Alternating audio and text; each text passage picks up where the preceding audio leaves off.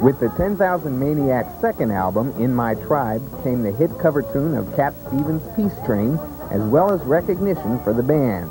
Now, with the success of the single What's the Matter Here off the same album, lead vocalist Natalie Merchant feels with popularity comes responsibility.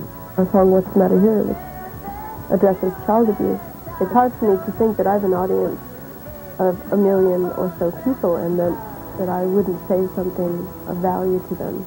That's why I write the kind of songs that I do, not because I appreciate the 60s and I want a revival of that spirit. I don't think that that innocence could possibly exist now. The 10,000 Maniacs are compared to a lot of folk singers and the sound of the 60s. Some of them are valid. Some of them I don't understand. Like Janis Joplin, it's hard for me to understand. It seems like her music is mostly blues-based, and none of our songs are blues-based. I understand the Fairport Convention comparison, especially since we used their producer. But then we used Linda Ronstadt's producer, and I've never been compared to her. The band will be doing a benefit concert for Desmond Tutu. In fact, they perform in benefit concerts year-round.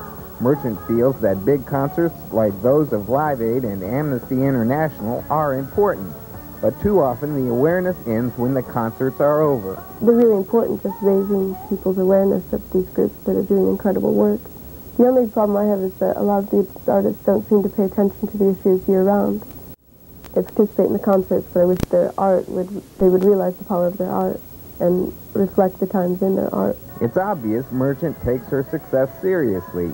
She wants people to realize that the band has been untouched by the cynicism that's too often associated with the music business, something she attributes to her record label. A lot of groups will sign to major labels, and they're hoping that the group will change, sort of mold into the mainstream. And what we've done through Elektra is, and with their support, we've changed the mainstream to accept us. The 10,000 Maniacs have proven that acceptance doesn't always mean conforming. For its Mayor CNN Entertainment News, New York.